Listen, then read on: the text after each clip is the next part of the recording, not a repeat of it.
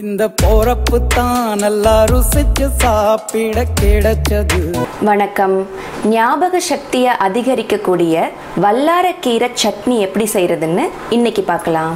இதுதான் வல்லாரக்கீரை. ஒரு கட்டு கீரை எடுத்திருக்கேன். இதுக்குள்ள இப்படி குட்டி குட்டி கட்டாக இருக்கும். இதில் இந்த இலைகளை மட்டும் எடுத்துடலாம், காம்பை கிள்ளிடலாம்.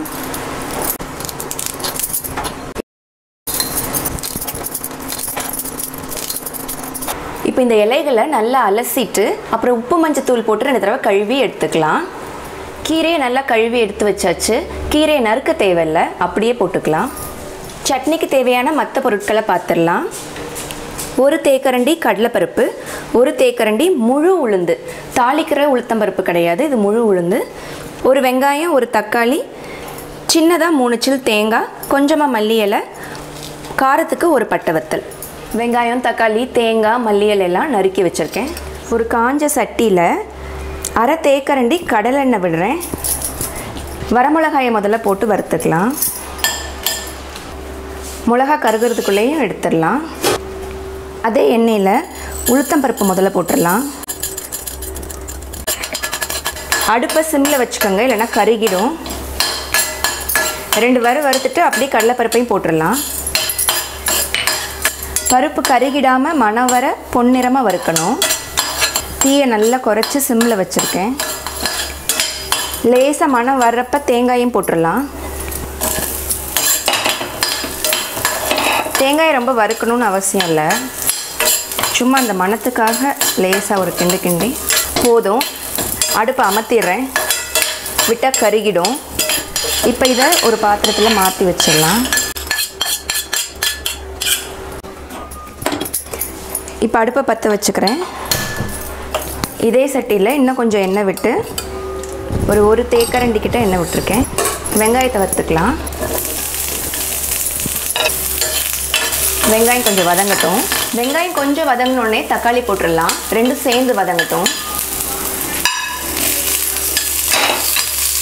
நல்லா வதங்கட்டும். வெங்காயம் தக்காளியும் வதங்கிருச்சு. இப்போ இதில் மல்லி இலையை சேர்த்துக்கலாம். கீரையும் போட்டுக்கலாம்.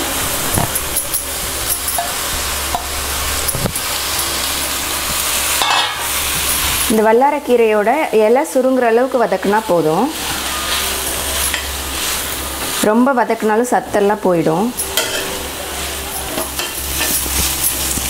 அவ்வளோதான், போதும். அடுப்பை மாற்றிட்டேன். இதிலையே விட்டிங்கன்னா சத்தெல்லாம் போயிடும். வேறு பாத்திரத்தில் கொட்டி ஆற வச்சுக்கலாம்.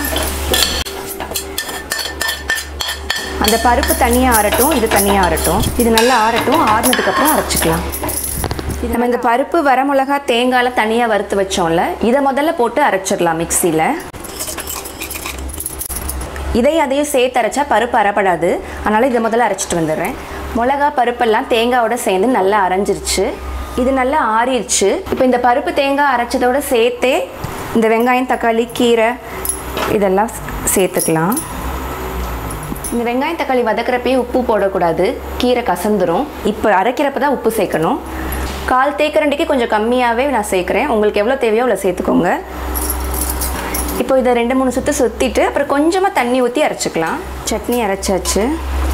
உங்களுக்கு ரொம்ப மையாக அரைச்சா பிடிக்கும்னா அப்படி அரைச்சிக்கோங்க. கொஞ்சம் திருன்னு அரைச்சா பிடிக்கும்னா அப்படி அரைச்சிக்கோங்க. நான் மையாவும் இல்லாமல் திருன்னு இல்லாமல் நடுவில் அரைச்சிருக்கேன். 1/4 கப் தண்ணி ஊற்றி அரைச்சேன். இந்த சட்னியில் புளி, கருவேப்பிலை இதெல்லாம் சேர்க்கக்கூடாது, ஏன்னா வல்லாரையே கொஞ்சம் கசக்கும். அதனால் கசப்பாக புளிப்பாக வேறு எதுவும் சேர்க்கக்கூடாது. உங்களுக்கு இதை விட ரொம்ப சுவையாக வேணும்னா இன்னும் ஒரு வெங்காயம், தக்காளி சேர்த்துட்டிங்கன்னா இன்னும் நல்லாயிருக்கும். ஆனால் அதில் கீரை சத்து கம்மியாயிடும். உங்களுக்கு இன்னும் நிறைய பேருக்கு செய்யணும்னா இதில் இன்னும் கூட கொஞ்சம் தண்ணி சேர்த்துக்கோங்க. ஆனால் தண்ணி அதிகமாக சேர்த்திங்கன்னா தாளித்து கொட்டணும்.